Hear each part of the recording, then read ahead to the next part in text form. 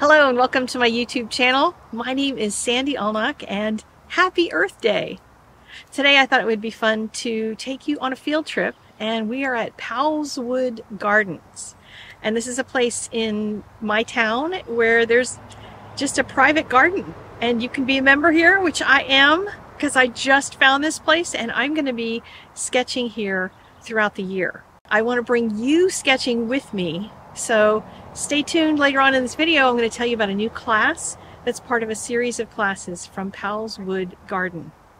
Let's get started on the tour.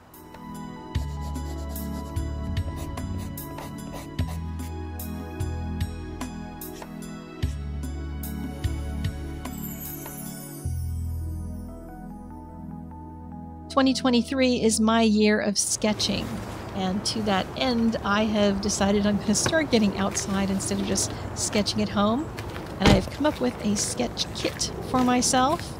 It's all in that little packet that you just saw me take out of the car. It's so nice to be able to have gouache, pen and ink, and watercolor options at the ready.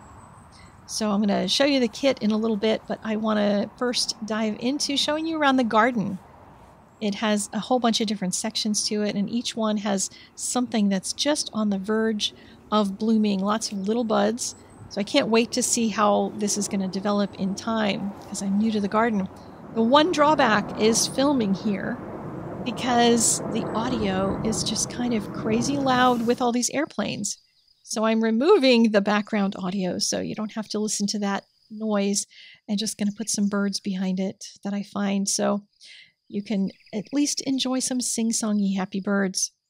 You'll notice as I'm filming, I'm raising up the camera and then looking from down low. I always try to see what's going to be the best angle for the sketch that I want to create. Do I want to make something that has all of the tulips, or do I just want to do a close-up of some of them? And these Sweet 16s were really pretty, so I painted just those. And then I moved around to another garden down the pathway from the tulips and came upon the Mount Fuji cherry blossom trees. And at the time that I filmed this one, all of those buds were tiny. They were just very tight, round buds, and they were just waiting to open up. They were waiting for some nicer weather, and I sketched them while they were very small buds. And it didn't take long at all, a few more days, and they started to open up. And this is the kind of progress I'm looking forward to seeing at the garden. It's so close to my house. I can come over here for just an hour and pop in and sketch for a little bit. There's so much to sketch here. There's lots of things waiting to be drawn. So I'm very excited about that. As I was doing these sketches and realizing I wanted to do a class because I want to get more of you out there sketching, I want to take you to PowellsWood with me. And so I have created a class. It's going to be a series of classes. And this first one is early spring. So we're going to take a look at some of the plants that have already bloomed, or some of the greens that are a staple of the place. And you'll learn about the plants themselves a very small amount. We'll have some footage of them so you can see them like this in real life. Then we will paint them with watercolor, and then we'll use some pen and ink to refine that. Originally, I was going to make this a higher level class, but I realized I wanted to make sketching something more accessible to people who maybe haven't drawn before. So this is called a level 2 class. Generally, my recommendation is that people start out in a level 1 class to really get the foundations down about the medium and color theory, etc. But in this particular case, sketching is kind of a gateway drug to art, and if you can jump in here and learn just enough to be able to make some nice sketches in a sketchbook, then that might wet your whistle, so that then you might want to put more time into art and really get some learning done. So you're always welcome to go back and take one of the Jumpstart classes and get more on color theory and shading and all that kind of stuff, so that you get more in-depth information. But in this class, I'll be talking about mixing colors, because I'll be using just the primary colors, red, yellow, and blue, in a cool and in a warm. So 6 paints for the most part will do you. Some very inexpensive sketchbooks. You can use cheap brushes. You can use real cheap supplies. You don't even have to get the paints that I recommend. I'm just hoping to get more people excited about art and get you interested in sketching, because sketching outdoors is more fun than a barrel of monkeys. Because not only do you get out and get some fresh air and enjoy yourself, but you also get to make something while you're outside. And what could be better than that? I can't think of much. As I was going up and down the path in the woods out back, I ran into so many families. The little boys were throwing rocks in the creek and stomping in mud puddles, all those things that kids love to do. It's not dog friendly, so don't bring your canines with you, but do bring your children and have them have a blast out in nature for a little while. There's membership fees and entry fees and stuff on their website. You can buy those tickets ahead of time or pay when you get there. If you're interested in coming out for an urban sketching adventure with me, I'm hoping to get my local urban sketchers out, I don't know, in the next couple months, maybe, if I get my act together and host an event here. I think that would be fun. And if you want to be on that list, just drop me a note from my website and I'll add you to an email whenever I get myself organized to do that. I'm looking forward to it. And yes, I did say urban sketching. Urban sketching is not just drawing buildings. Like in my last video when I talked about drawing buildings, it's about drawing from life. And here you see me drawing ducks from life. These ducks were floating on the pond and they did get scared away by some of those little boys running around. I did just hear on Thursday that some crows came and attacked the ducks and their nests, so we will not have ducklings. Oh my gosh, I'm so sad. I was really hoping for ducklings. Alas. Here you can see me working on a larger sketchbook on my sketch easel that I'll introduce you to in a moment, but this is what it looks like when it's on a tripod. So I can stand and get a higher view versus being seated and sitting down lower in order to get whatever angle it is that I want for my sketch. And just off to the left of the pond is this huge camellia bush, and it was all the flowers were hanging down with the weight of rain on them. They were so beautiful. And we will be painting one of those in class in PowellsWood Sketches. And so if you're interested, the link will be in the doobly-doo, but do not go yet. Do not go yet. Because we are going to sit by the waterfall at the upper edge of the pond right here with this lovely sound. I found some sound that does not have airplanes flying overhead, and we're just going to paint and sketch. So I will show you the process that I go through, as well as my supplies. So this is my new sketch setup. I've got 2 clamps on my sketch easel that I got from Etsy. There will be links in the doobly-doo for everything. And I keep a rag in the middle portion of that. And I have a piece of tape with my list of things to pack so I don't forget anything. The number of times I've gone out without a brush is just kind of ridiculous. And in the pocket of the stool is where my zipper pouch goes, and I can attach a sketchbook onto the easel with the clamps. I have a little bit of water. Usually I carry a bottle of water and I just share my bottle of water with my cup of water. And then I've got my paints, and I bring a spray bottle with me so I can wet the paints before starting them, or if I need any water for a technique, I'll have that on hand. And then a pencil. I use a lead holder.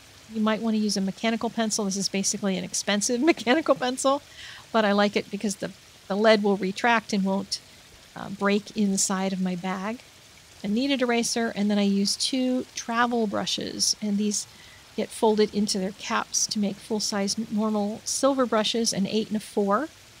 And while I'm not a huge fan anymore of the silver brushes because I paint larger most of the time, when I'm doing small work like this, these brushes are just great. So I'm going to keep them in the packet, in my kit, in the car, because I always love having my supplies on hand anytime I decide to stop and paint or stop and sketch anywhere. And these sketchbooks that I'm recommending for this class, you can, of course, sketch any size you want, but I'm recommending them because they're small. And I'm enjoying having something small because it means I don't feel like I have a giant investment. Like it's going to take me an hour to paint this thing at a larger size. I'd rather have a smaller area and paint something than saying, I don't have an hour to give to that. And then walking away because I don't have enough time to do a sketch that big. So I recommend maybe trying something small and see. Both of these sketchbooks, there's a square and a rectangular, and they have decent paper for sketches like this. They're not arches or anything, but they work with watercolor quite nicely.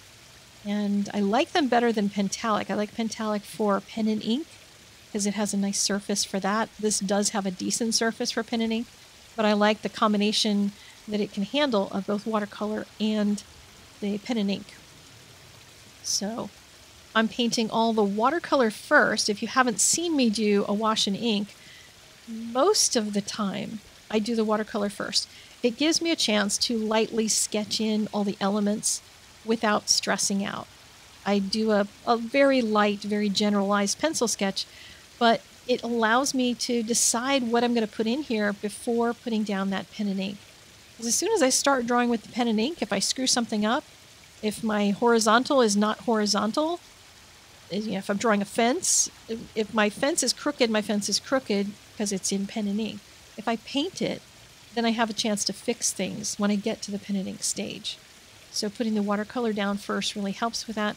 And then there's sometimes when I get done with the watercolor sketch and I'm like, that's all I need. I don't even need to add pen and ink.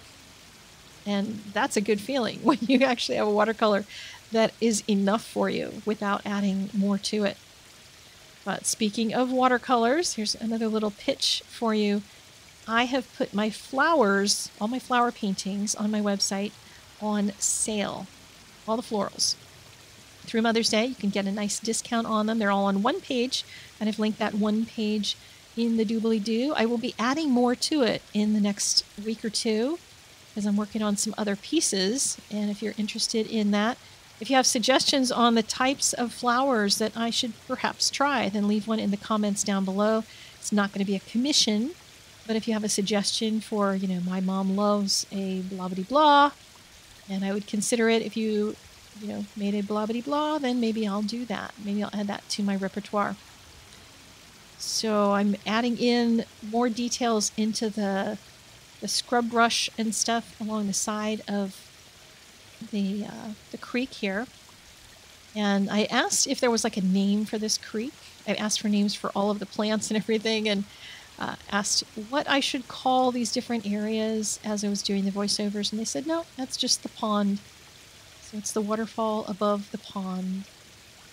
There's two sides to the pond that you can walk along, and lots of different areas, little tiny trails throughout different parts of the garden that are wonderful little spots that I found for sketching in a little teeny tiny out of the way area, which apparently the kids are very good at finding, because every time I went into one of those little spots, there was always some kid that came and located me. They're very smart little whippersnappers, aren't they?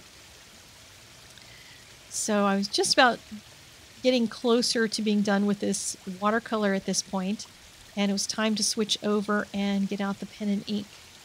Now, when you're working outside, managing your water and making sure it's dry enough that you can start working on the pen and ink part is a little bit important. So I made sure that there were areas that I didn't touch for a while, and I paid attention to what they were so that I could dive right into the pen and ink part. And there will be some places where you'll end up touching your pen to some wet areas, and you have to just be ready for that and say, oh well, oh well, oh well, it's just a sketch. So don't panic. But this was just a really fun one to doodle around all the watercolor areas to create rocks and dirt and plants, but keeping them very loose. I'm not trying to draw every single rock that is out here, not trying to detail it in that kind of a way, just getting a nice general sense of what this creek looks like today.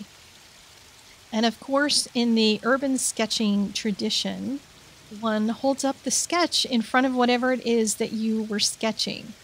So that is what I've done here. So you can see the finished one. And in the class, you'll get to see this sketch narrated as well as another version of it. So you'll see it twice.